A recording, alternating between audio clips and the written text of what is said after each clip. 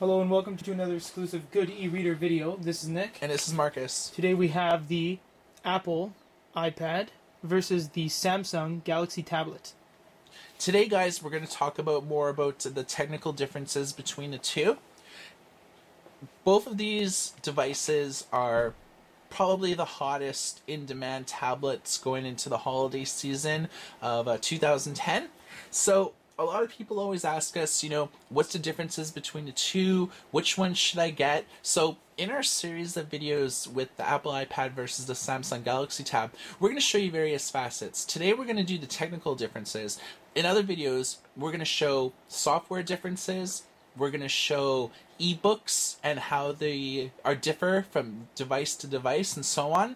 Today, of course, technical differences. Right off the bat, they both run 1 gigahertz processors. The Apple iPad runs the Apple A4, and the Samsung Galaxy Tab runs the Samsung Hummingbird, which is 1 gigahertz. As far as operating systems go, the Apple iPad runs iOS 4, which is basically a glorified iPhone operating system. In a week or two, we're going to look forward to the 4.02 update, which will add a little bit of multitasking to the operating system. And the Samsung Galaxy Tab, of course, is Google Android 2.2, which is Froyo, which is the most current version of their operating system.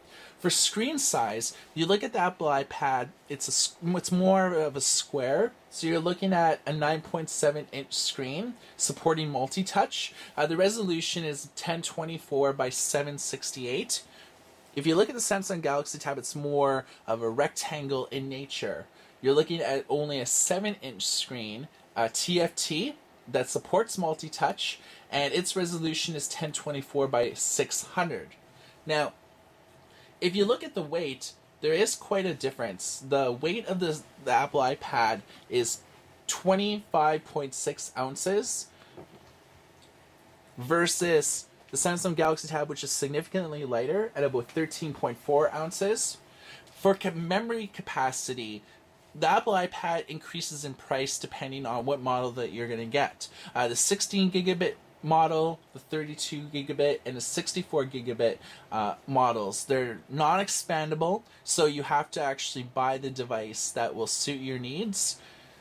Whereas the Samsung Galaxy Tab, it comes with 32 gigabits internal, and you can furtherly increase the device to up to another 32 gigabits. And this is done through the micro SD card that you see right here. Now, let's talk about US carriers. If you live in the US and you want to have the Apple iPad, you're going to have to go with AT&T right now. Although Verizon will have the iPad sometime in 2011. The Samsung Galaxy Tab is a lot more global in the respects that it supports virtually every major carrier in the US, from Verizon to AT&T to Sprint and so on. If you live in Canada, both Bell and Rogers currently carry the Samsung Galaxy Tab. Now, with the Apple iPad, as far as speed, you can both buy the 3G and Wi-Fi version, or Wi-Fi and 3G. Of course, the Apple iPad has many different cost points. If you wanted to get the 16 gigabits and Wi-Fi only, it's significantly cheaper than getting the 64 gigabits and Wi-Fi and 3G model, which is around $900. They only make really one version of the Samsung Galaxy Tab. It does both Wi-Fi and 3G on all major brands on band speeds. So it'll basically get you 3G anywhere in North America and really the world right now. Now, if you look at Bluetooth, if you wanted to, say, use any of the the voice chatting type of features, whether you're doing it with Yahoo, MSN, or if you're using other programs, Bluetooth on the iPad is 2.1, whereas Bluetooth on the Samsung Galaxy Tab is 3.0, so it's the latest speeds that they have available. Of course, the Apple iPad does not have any cameras, so you can't take any pictures. With Samsung Galaxy Tab, of course, you can take pictures. It has a 1.3 megapixel camera right at the front here, and it has a 3 megapixel camera on the back as well as a flash. So it definitely beats out the Apple iPad in terms of being able to be able to have basically more options, and options are always a little bit better than having no options at all.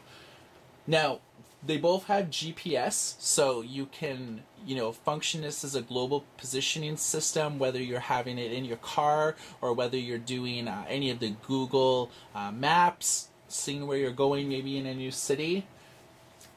Let's get to Flash, because that's a huge issue right now. With the Apple iPad, you can't currently view any Flash content at all, whereas with the Samsung Galaxy Tab, it does Flash, and it actually has updates right now for Flash 10.1.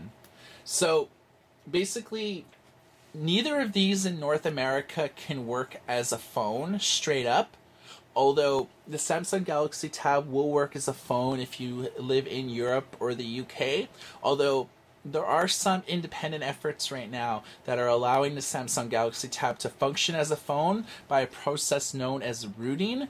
There is a fix right now, but we don't really recommend that you guys walk down that road yet until significant testing is done, because of course when you root a device, it voids your warranty, and because it's a new device, you really want to allow some trial and error to happen. It's almost like the early jailbreaking features on the iPhone or the iPad, where it was really hit or miss. Sometimes you would totally fry your device, sometimes it would just work, but after some time a stable fix comes around, and most even casual users can get that happening here. Now let's look at apps, because pretty well technology wise both of these are relatively the same, minus obviously the differentiation between size and weight. You look at apps, and app support when you're buying a device is the most quintessential element of that you have to bear in mind. Now, the Apple App Store has tons of apps. You look at about 250,000 dedicated iPad apps that are on the market right now versus about 70,000 on the Android market. Now, we definitely have our opinions on the Android market versus the Apple market right now. Basically, the Android market lacks a lot in terms of the integrity of apps, because it's pretty easy to submit an app and just have it right on the market, whereas Apple has a really great quality control service. So in our opinion, if you look at just app support at this time, the Apple iPad really wins, just because they have a better quality control aspect of most of the apps work, most of them are solid, little to no crashing. Of course, all apps crash, and we've experienced them themselves even on the high profile applications such as the Amazon Kindle e-reader and so on. We will get onto that in future videos, but basically you look at less applications on the Android market than the Apple App Store really has, but because Google Android as an operating system is really growing in strides, because it's basically number 2 or 3 globally in terms of operating systems for tablet devices and smartphones. So as more people adapt the Google operating system for their devices, there's more of these companies are invested financially in the success and development of the Google Android market. So despite the fact that the Google Android market is a bit inferior to the Apple version of the market right now, hopefully in time, like a year from now, it'll be more developed and it'll mature a little bit more.